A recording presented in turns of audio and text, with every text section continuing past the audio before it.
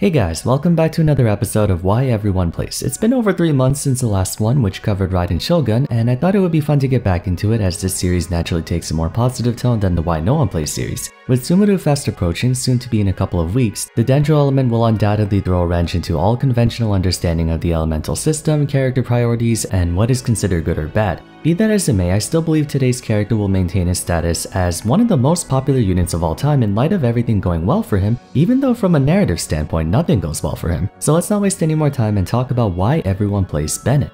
Just a moment though, if it's alright with you guys, we have a sponsor for today's video, Outplayed. Outplayed is one of the premier video capturing apps for just about every popular game out there, including Genshin. If you ever find yourself pulling off some crazy burst rotation or want to flex off how much damage you can do in a single blow, this is one way to do it. Outplayed automatically captures any interesting highlights during your play or allows you to record manually using a hotkey, which you can then immediately port over to your Discord server or have it uploaded to YouTube, anywhere you feel like sharing. The app also has a built-in video editor if you feel like touching it up a bit before sharing, and the best part is that it works for hundreds of games besides Genshin Impact. You can use it for Among Us, Call of Duty, League of Legends, Valorant, and Minecraft just to name a few. It's downloaded via Overwolf, which most of you likely have already, so just a few clicks and it's ready to go. If you're interested in using Outplayed, feel free to use the link on screen or in the description. It's a very simple but cool app that makes recording highlights easier for you. Thanks again to Outplayed for sponsoring the video, but for now, let's get back into it. As a member of the original 20 characters released in version 1.0 almost 2 years ago, holy crap, it's been 2 years already, Bennett's potential at the time was not fully acknowledged. Despite being a 4-star character that everyone had access to, the general sentiment towards him could be described as prematurely bad. If you were to look at any tier list from back during the release, you would see the likes of Barbara and Chi-Chi up in S tier, while characters like Xingqiu, Bennett, and Sucrose were closer to B or even C tier. Of course, with the benefit of hindsight as well as delving deeper into the game, Bennett's low rating was changed in the blink of an eye, becoming one of the strongest characters in the game, or rather he always was, but now we finally saw it, at a time when many of us believe 4 stars were invariably weaker than 5 stars. As the first 4-star of the Why Everyone Plays series, he's also a good example of how members of his lineup can fight on a level playing field in spite of their lower rarity. Unless Soil decides to implement some new game-changing system, 4 stars have a better chance of performing well by holding either a support or sub-DPS role, not so much a main DPS. That's not to say there aren't good main DPS 4 stars, but considering you have only 1 slot for main and 3 slots for support or sub, it's functionally less likely that you'll be compared to in sheer numbers, and more focus will be placed on what you provide to the team.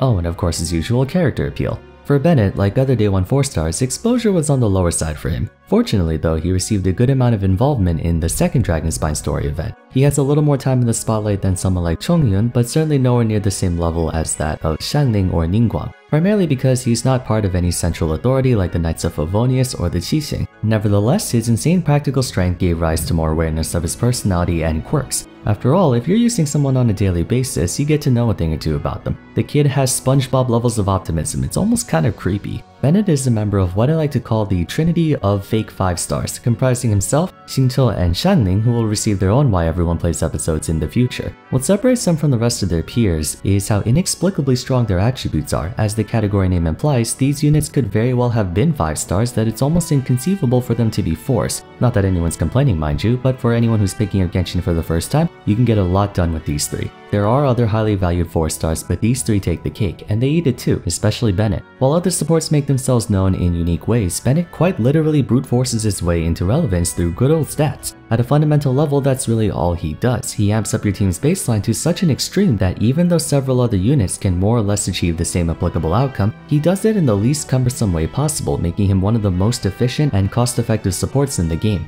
True, for number crunching and thinking of the most optimal sweaty gamer tryhard scenarios, then you could make a case for him not being all that great. Then again, even in those circumstances, he probably still would be a high contender. But the biggest factors behind a support's performance are consistency, accessibility, and efficiency. What Bennett provides to your team are 2 things, damage bonus and sustain, among other things, but those are the 2 factors of import for this argument. On top of doing honestly pretty solid damage itself, like the actual attack, Fantastic Voyage lasts for 12 seconds on the ground and juices up your active member's attack by up to 139% of Bennett's base attack through conventional means. On his own, Bennett has a base of 191, and with Skyward Blade having 608, that's a total of around 800 for the sake of rounding up. Alternatively, if you want just raw attack, then Aquila Favonia ranks in at 674 for 865. 865 times 1.39 totals just over 1200. 1200 attack. For comparison, Hu Tao's Guide to Afterlife is a massive attack steroid based on her max HP. Assuming the average Hu Tao has 30k, she can get up to 2145 attack. and Hu Tao is one of the strongest damage dealers in the game. Considering Bennett's a 4-star character and requires unironically just himself and a weapon with high attack, an attack boost of even 1000 is incredible, much less the conditions required to get it. Bennett has essentially the best gas mileage out of any character in the game by leaps and bounds, as no one can reach maximum efficiency with so little investment. Not kidding, the only thing you need on Bennett for him to juice up your entire team's attack power by roughly half of Hu Tao's elemental skill is level 90, Constellation 1, and a high attack sword. You don't even need a 5-star weapon. Festering Desire plus his base attack is 700 times 1.4, that's 980. The attack bonus alone relative to the amount of investment needed would have been enough for him to be in consideration for one of the best support units in the game, since every character needs attack and will always need attack. Hence why I believe, even with the incoming Dendro element, there's no way in hell Bennett will fall out of relevance unless there's straight up a 5-star version of him who does exactly the same things he does for the exact same investment, and that's just the attack bonus. To put things into perspective, the reason Bennett's attack boost is valued so much more even if other supports can theoretically contribute more total damage output is because attack is universal. Like I said, every character needs attack.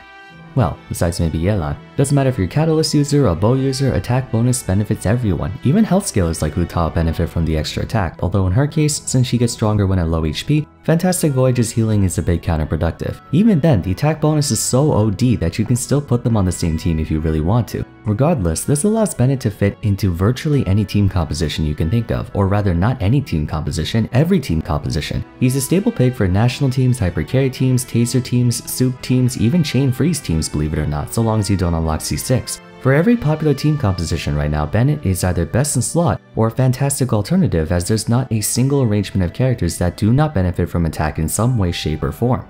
The most noteworthy instance of this would be that of the national team and its variants. Ordinarily, the one theoretical drawback of Bennett's Fantastic Voyage is that it can only ever sustain the offensive augmentation on whoever is actively taking the field at that time. It can only give the attack boost to one person, that is unless you're playing in co-op. But there's something in Genshin called snapshotting, which refers to the state in which attributes are fixed on a long-lasting effect, ability, entity, or summon based on the character's attributes during the ability's activation. Snapshotting is what allows a character like Xiangling to perform significantly more effectively than what many would initially anticipate, as her elemental burst Pyronado has its total damage calculated based on the circumstances during when it was brought out, even after those circumstances are no longer in play. In layman's terms, the attack bonus from Fantastic Voyage inadvertently is able to affect multiple members of a single party simultaneously, so if the conditions are right, that 1000 or so attack bonus can potentially become a collective 4000 attack bonus, albeit only for a short time. That said, I'd like to see an occurrence where you're unable to one-shot whatever stands in your way during the 12 seconds it's up for. Let's say you have a party consisting of Ganyu, Kazuha, Bennett, and Xiangling. Casting Fantastic Voyage on the ground first, you then swap to Kazuha and activate Kazuha Slash. Kazuha's elemental burst is also a snapshot ability, meaning its periodic damage sustains the attack bonus from Bennett even after he swaps out. Moreover, the elemental damage bonus from Kazuha Slash is snapshotable as well, so you then switch to Xiangling to activate Pyronado, which is augmented considerably by both Bennett's attack boost and Kazuha's elemental damage boost. Finally, you swap to Ganyu and activate Celestial Shower, gaining all benefits at once. Thanks to this, Bennett's elemental burst has successfully applied to Kazuha's ultimate, Xiangling's ultimate, and Ganyu's ultimate for their entire durations, magnifying everyone's DPS to an extreme degree since you're essentially giving half of the attack bonus from Hu Tao's Guide to Afterlife to the rest of your team. That's one of many scenarios that showcase what Fantastic Voyage's attack boost is capable of. Even if you don't abuse Snapshot, giving just your main DPS that bonus would be enough for him. But of course, he does more than that. Despite offering such an immense boost in your team's offensive pressure, he grants an equal amount of survivability as well, courtesy of the persistent regeneration from the same Fantastic Voyage. Several times in the past, I brought up the issues surrounding healers being victims of circumstance in Genshin. Units like Barbara and Chi-Chi are objectively good characters in that they competently perform the job expected of them. If your goal is to survive heavy damage, those two can do that for you no sweat. It's just that right now, there's no situation where you need healing to that extent. So, to be viable in the present quote-unquote meta, even though there isn't one, characters have to do more than just healing. For example, Diona's elemental burst regenerates her team, but she also supplies cryo damage over time, lower stamina costs, bonus movement speed, and with Constellation 6, you get bonus elemental mastery above 50% health. 200 EM is nothing to scoff at, but when pitted against the overwhelming raw attack boost that is Fantastic Voyage, it's just no contest. Understandably, Bennett's healing may not reach the same level as the likes of Barbara or Chi-Chi, but he doesn't need to. Even with no supplemental healing bonus, you'll be recovering around 3000 per second. In fairness, he can only heal one person at a time, so if your entire party gets hurt through stuff like corrosion from Rift Towns, then you may need some backup, but my point still stands. Bennett restores more than enough, especially in light of how much damage he provides the entire team. And for the rest, just dodge. But let's assume you're still in need of more healing for whatever reason. Fantastic Voyage is a persistent effect, so it can be stacked with other buffs. If you so choose, you may cast Diona— oh my god, I did it again. Okay, so earlier I mispronounced her name as Diona. I keep doing that, it's like Diona. Alright. Anyways, if you so choose, you may cast Diona's Elemental Burst right on top of Bennett's Burst and you'll have both healing fields active at the same time. That's what makes Bennett so freaking good. Fantastic Voyage doesn't conflict with anything or get in the way of anything. There's no way it can miss timing, mess up rotations, etc. One might assume a major downside to it is that it's position locked, but thanks to snapshotting, if you cast everything inside the circle, the damage boost remains even after exiting. You just need to be more precise on your execution. Actually wait, I lied. Technically there is a way his Elemental Burst can mess things up, but we're grasping at straws at that point. Constellation 6 has been a point of contention among the player base during the first year or so of Genshin's release. While it provides a noteworthy boost in pyro damage to anyone standing in it, it also imbues melee characters with pyro. On one hand, the extra pyro damage is a welcome treat, especially for pyro teammates like Yoimiya and Xiangling. On the other, the forced infusion can work against anyone who doesn't want their normal attacks infused with pyro. But nowadays, I believe everyone has reached the conclusion that the advantages outweigh the disadvantages. There aren't that many DPS units who rely solely on melee attacks of a specific element for the bulk of their damage. The only ones that immediately come to mind for me are Kuting and Eula. Even for those who do rely on their normals, most of them have infusions that cannot be overridden. Shogun's Elemental Burst is Electro-locked, Xiao's Burst is Animo-locked, and he uses punching attacks anyway. Ayato's Elemental Skill is Hydro-locked. Essentially, most characters have elemental infusions that can't be overridden anyway, so it's a win-win. Okay, I think I got the point across. Fantastic Voyage is broken. I'm pretty sure Hoyo wasn't thinking things through enough when they designed this ability. His DPS enhancing potential is self-evident, but that in and of itself isn't the only reason everyone likes to use him. The rest comes from, once again, his accessibility and efficiency. He's a 4-star character, which means even free-to-plays have access to him, and if memory serves, he was a reward a few times. Typically, 4-stars are not recognized until you max out their constellations, or at least for most of them. For maximum efficiency, you need Constellation 6 on Shinto, same for Diona, Sucrose, Kujosada, Rosaria, Fischl, Noelle, Goro, so on and so forth. Xiangling doesn't have to go all the way, but you want at least C4 for the extra duration. Point being, 4-stars take a while. They're certainly nowhere near as exorbitant as a 5-star. If you're lucky enough, you can get about 4 to 5 copies of a 4-star in about $100 as opposed to 1 copy every 2 to 400. Not to mention Paimon's bargains and events that hand him out for free. Bennett's constellations, while nice to have, are not conducive to what he needs to do. The only one needed to achieve full functionality on him is C1, Grand Expectation,